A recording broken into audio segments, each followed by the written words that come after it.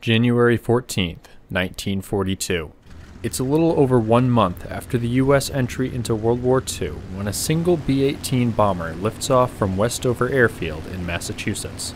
This particular bomber is the B-18A variant, tasked with an anti-submarine patrol targeting German U-boats prowling the shipping lanes for U.S. supply ships. The crew is far from experienced, with the officers being trained for the B-24 rather than the B-18, and the entire crew being pieced together for this specific assignment. Piloting the aircraft is First Lieutenant Anthony Benvenuto alongside his co-pilot Second Lieutenant Woodrow Cantner, with Second Lieutenant Fletcher Craig as the plane's navigator. Private First Class Robert Picard mans the B-18's defensive machine guns along with Private Raymond Lawrence. The last two of the 8-man crew were Private Richard Chubb, the mechanic, and Private Noah Phillips, the plane's bombardier. However, unbeknownst to the crew, their mission that day would not be the reason this flight would be remembered.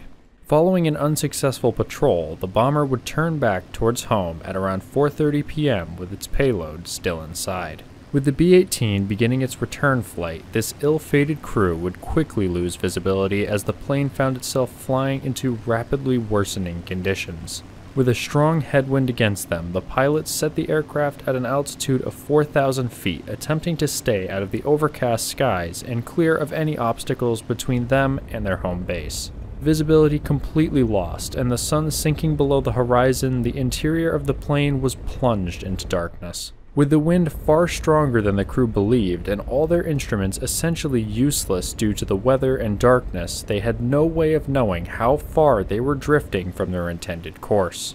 Desperately trying to find something, anything, to give them an idea of their location, the two pilots and navigator must have been overjoyed when a momentary break in the clouds revealed the lights of a city. Confident that what they were seeing was Providence, Rhode Island, they adjusted to a northwesterly course which would bring them back to their home base. The men had no way of knowing that what they had actually seen were the lights of Concord, New Hampshire, and this final mistake would seal the fate of the aircraft and her crew. With the weather worsening and ice building up on the wings of the bomber, things only got worse for the struggling pilots. Fighting to keep the plane at altitude, the airspeed slowly fell to 160 miles an hour, with the two engines straining with the increasingly heavy aircraft. Trying to alleviate some of the icing and still unaware of their true location, Benvenuto dropped to 3,800 feet. At just over the 3-hour mark since turning back for home, co-pilot Cantner noticed what he at first thought were dark clouds. Flicking on the landing lights to try and get a better view, his stomach must have dropped as he realized that it was not a cloud. It was a mountain. Yelling to Benvenuto to pull up, he yanked back on the stick, but the pilot was unable to hear him, and it was already too late.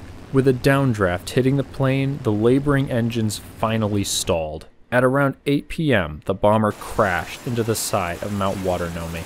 The plane cut its way into the trees, traveling a total of around 70 yards before finally coming to a rest. Along the way, it would lose one wing entirely, including the engine attached to it, with the other being partially severed past the engine. Although the crash had somewhat been softened by the snow, the now mangled aircraft, still full of fuel with a hot, damaged engine, would burst into flames just moments after the crash. As the flames spread towards the bomb bay, what came next would almost certainly seal the fate of anyone left on board. With the inevitable explosion being felt over 22 miles away, what happened next is even more remarkable. With visible flames on the mountain, people in the nearby towns of Lincoln and Woodstock quickly took action. At least one of them, a woman named Franciana Huot, actually saw the aircraft pass overhead just before it crashed. Following the crash, she quickly drove to the police chief's house to report what she had witnessed just before hearing another explosion. Within less than half an hour of the crash, not only were calls sent out to the state police, Forest Service, Army, and civilian volunteers, but rescue parties had begun to climb towards the crash site. First into the woods was a group of 12 volunteers, including Neil McInnes, Paul Dovhuluk, Robert Kelly, Everett Kinn, and Charles Doherty. Making their way up the mountainside in the dark and through snow was hard enough, but with fallen trees from a hurricane in 1938, it was a tough climb. Reportedly, one member of the search party ended up chest-deep in snow at one point after sliding in between two fallen trees. 3 miles into the climb, they began calling out, hoping to hear a response from a survivor. Finally, after about 3 hours, as they drew closer to the downed aircraft, they began to hear faint cries for help answering them. Unbelievably, they would find 5 of the 7 airmen alive with varying degrees of injuries. Lieutenant Craig was mostly uninjured, but the others had more severe injuries, including broken bones and the pilot, Lieutenant Benvenuto, crawling away from the wreck, his back broken.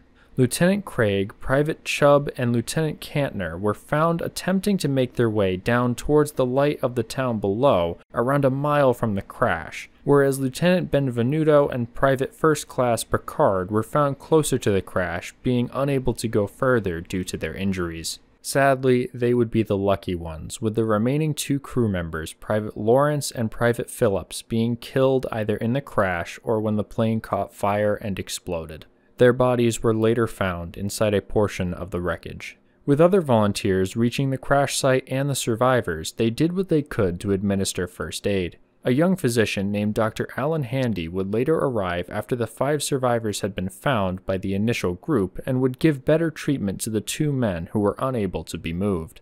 The 3 survivors who were still mobile began the trip down the mountain, assisted by members of the first 12 volunteers, with the other 2 being cared for on the mountain until toboggans could be brought to get them down safely. For the time being, though, they were kept warm by 2 fires started, one for each man, while being cared for by the volunteers and Dr. Handy.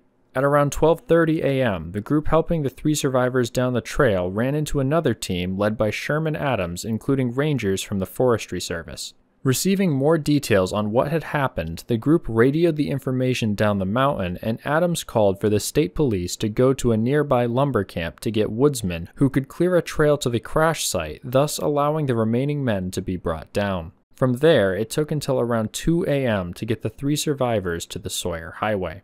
It wouldn't be until around 2 hours later that the remaining survivors began the trip down the mountain. Progress was incredibly slow and painful for the 2 severely wounded airmen, with it taking until 10 a.m. to finally get them to the highway. In total, from the moment of the crash, the rescue work would last around 14 hours, working through darkness and snowy weather.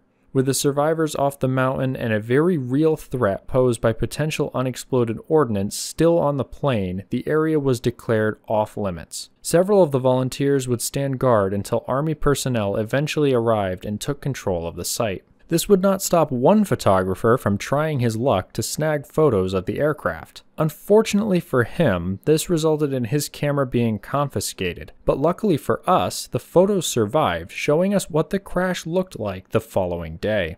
The incredible survival of nearly all the crew was later credited to the last-minute actions of Cantner, who kept the plane from slamming nose first into the mountain. The following day, the Army would locate one remaining unexploded 300-pound bomb and detonate it on site, thus removing the danger. After removing the Norden bomb site from the remains of the aircraft, it was determined unnecessary to remove the remaining pieces of the plane, and the site was abandoned by the military. The 5 surviving airmen would eventually all continue their service after recovering from their injuries. Ironically, Cantner would end up being lucky to have been in the crash, as had he returned to base without incident, he would have died in a separate plane crash on a return flight to his home base in California.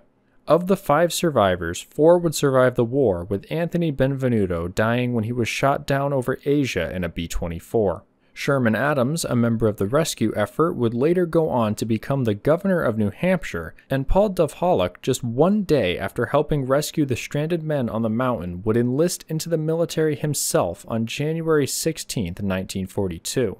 He would go on to be assigned to the legendary 101st Airborne, later receiving a Bronze Star and being severely wounded in the Battle of the Bulge, but would ultimately survive the war. The full story of his actions deserve a video of their own though, so we'll just leave it there for now. Today, exactly 80 years after this tragic crash, you can still visit the site of the wreck on Mount Waternomy. What you are seeing now, and may have seen throughout earlier parts of the video, is footage I took after hiking to the site last year. Much of the parts are almost unrecognizable, but incredibly, some of the plane still has the original paint. Although the trail is far from the struggle the men braved in 1942, you can get some idea of just how incredible this story is by doing the trek yourself. It's one thing to hear some guy on YouTube talk about an event like this, but it's an entirely different experience to go and make the climb yourself. I do warn you though that the trail is deceptive as you start on a fairly flat road which quickly becomes a fairly steep climb once you get off into the woods. I would definitely not suggest this as a first hike for someone who has never done one before, but if you have enough time and determination, just about anyone could do it. Just don't do it after it rained like my dad and I did, as it was quite slippery. Unfortunately, I didn't get us sliding on camera. I'll leave information if you'd like to plan a trip to the site yourself someday down in the description. Please remember to respect the site and don't try to take pieces of the aircraft as a souvenir. Not only is it on federal land, which could result in a fine, but it's disrespectful to the 2 men who lost their lives there. Regardless of if you choose to visit the site or not though, the incredible story of the men who both survived the crash and those who went to their aid is without a doubt history worth remembering.